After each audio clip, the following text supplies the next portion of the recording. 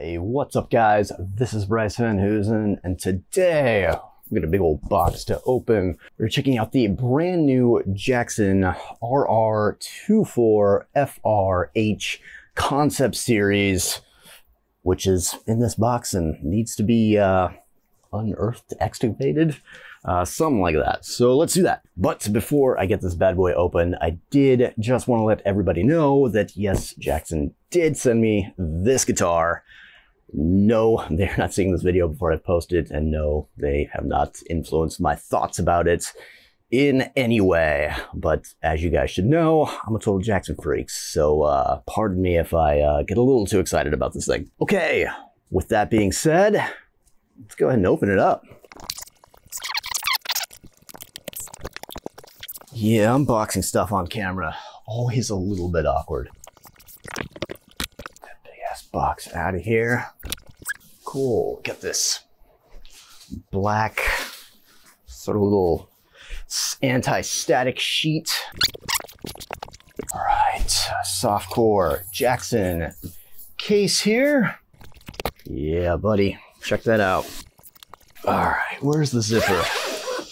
And now for the moment of truth here. All right, got some cool little case candy here. Okay, I actually will leave all that stuff in and I'm gonna go handheld, so let's do that now.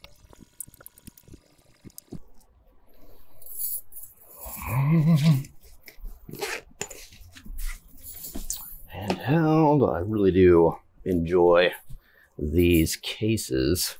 All right, so here we go. Inside the case, we got the guitar in the burial shroud, as is tradition here. A couple extra little case goodies.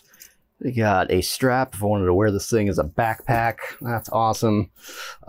Strap locks, those are cool. That's nice. Focus on that there. Very cool. Got the owner's manual, which will tell me how to play guitar. Always helpful to know. And then the bar and some additional springs.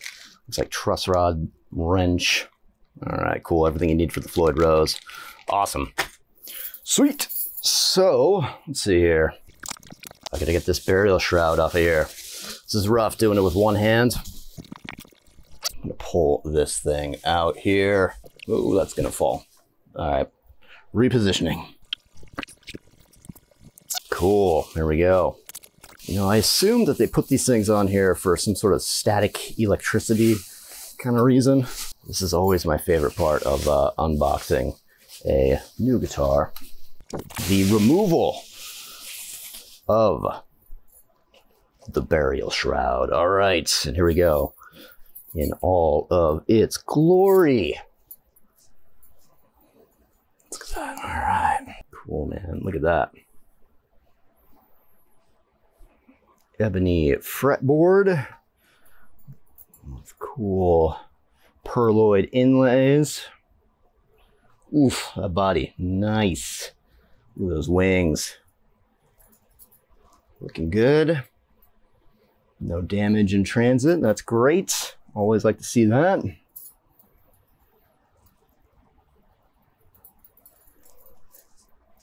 Cool, and then we got the top mounted gold Floyd Rose 1000. Got a single volume EMG 81 and a EMG afterburner, which I've never used, so that should be pretty cool. Luminlay inlays on the side here. Man, looks great. You know, nothing got damaged. There's a little bit of weight to this thing as well. Nothing got damaged in transit, so that's always a good sign. All right, here's the back.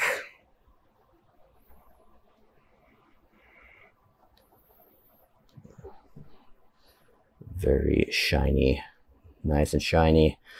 Made in Korea, as the new concept series is. Ooh, look at these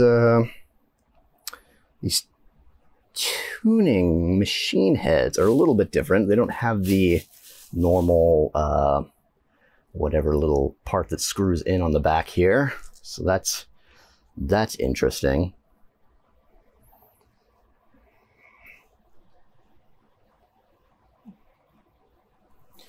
And there we go. Unboxing complete.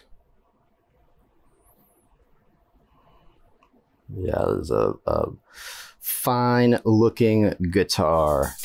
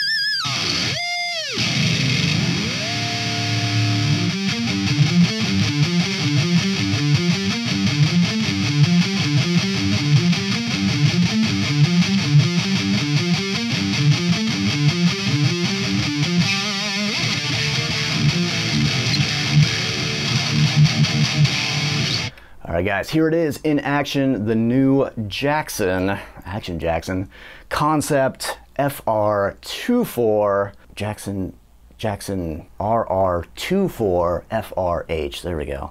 Randy Rhoads, 24 frets, Floyd Rose, 1 humbucker. That's what that means. There is a method to the madness, believe it or not. This is from the Concept series. Did I say that already? I can't remember. But anyway, the Concept series is kind of the new sort of callback, I guess. There was a Concept series in the 90s. This has really no relation to that, other than it's made in Korea, similar to the old Concept series as well. But yeah, basically, so the idea behind this is to kind of make a standard sort of import line of more custom guitars with custom specs, and some of them look like very famous guitars that you might actually recognize. So this, of course, looks very similar to the Alexi Laiho Stone guitar that was kind of made famous on those first few Bodum albums. That being said, it's not an exact one-to-one replica. There are a couple of differences. Notably, basically we have a EMG 81 instead of the old school Jackson, geez, I don't even remember what it was called, like JT 580 or something like that. No idea. And an EMG afterburner,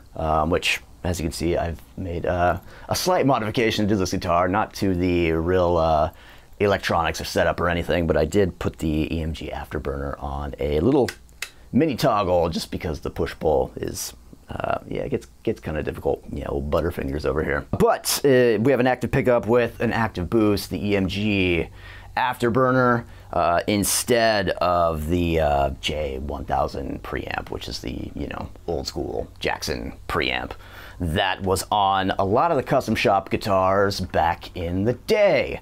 Similar with the pickups, my 87 has a same Jackson branded pickup in there. So this one, EMG 81, EMG Afterburner, 1 volume, Floyd Rose 1000, which sounds great and stays in tune. I've been playing this guitar for about, I don't know, about a week or so here, just to, you know, kind of make sure that everything's set up and feeling good and all that kind of stuff. So Floyd Rose 1000 stays in tune, sounds great. It is top mounted. That is true, just like the OG Stone guitar. That one was top mounted as well. But there's a nice little neck angle here, so you can kind of, you know, pull up a little bit.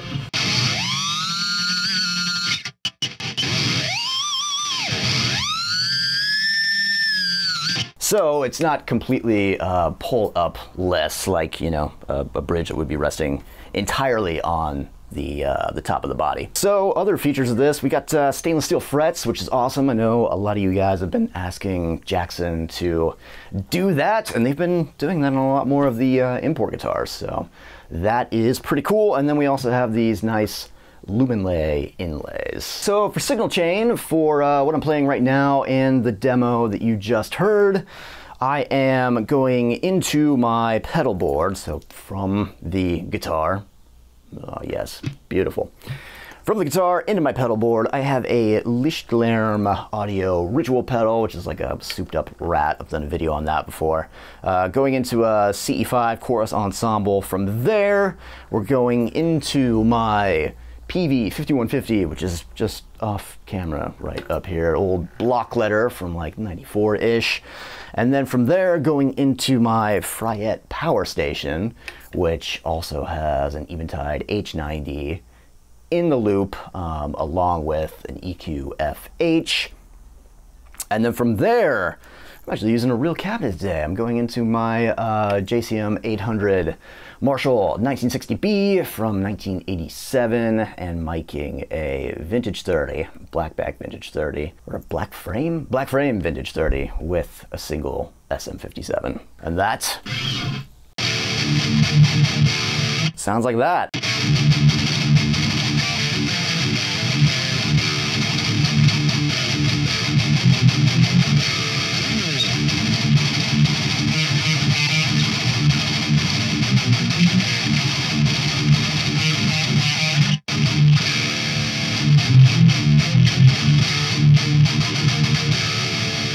Just an absolute beast of a guitar. Some of my obviously favorite features about this thing, you know, it looks great. The pinstripes look freaking awesome.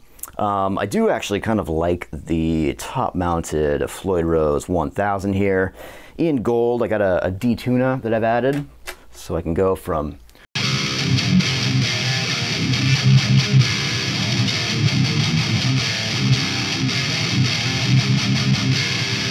and you know, that just fits. No extra routing or anything like that required, so that's awesome.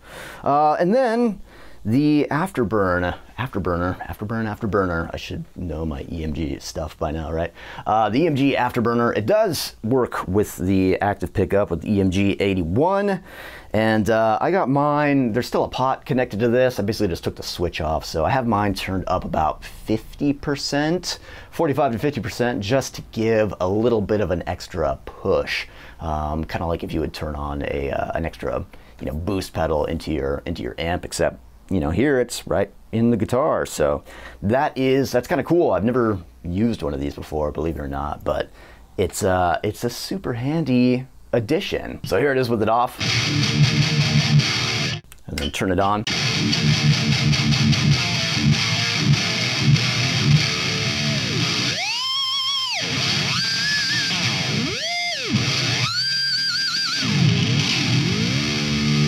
As you can hear, it makes the harmonic stuff for, you know, the old whammy bar a little bit easier to grab.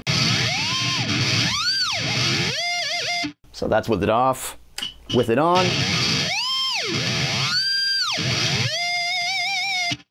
So yeah, I think in a one pickup guitar, that's a pretty handy feature. You get, you know, just kind of a little bit extra boost, you know, because bridge pickups get a little bit thin, especially with the, you know, the high sort of wheedly kind of stuff. And this really just sort of makes all of the notes fit together nicely. But yeah, man, that's it. It's a real kind of simple guitar, and you know, what else can I say?